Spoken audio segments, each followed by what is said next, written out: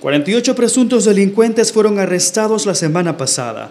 30 de los detenidos son imputados de cometer robo a mano armada en las principales cabeceras departamentales del país.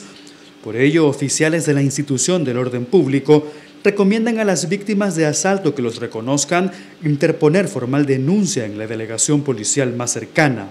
En Managua fueron capturados por robo con intimidación Decret Guido Martínez, Rafael Salas Suárez y Ronald T. Ordóñez, ocupándole un cuchillo que utilizaban para intimidar a las víctimas.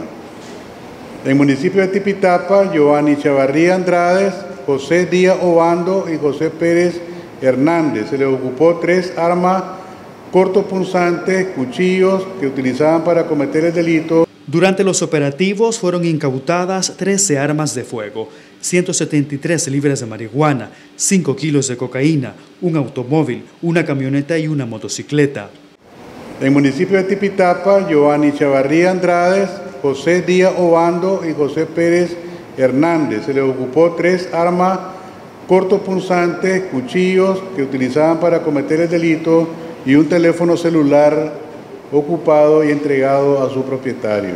Las autoridades policiales recordaron a la población que cualquier denuncia puede realizarse a través de la línea gratuita 118, habilitada las 24 horas del día. Pablo López, TV Noticias.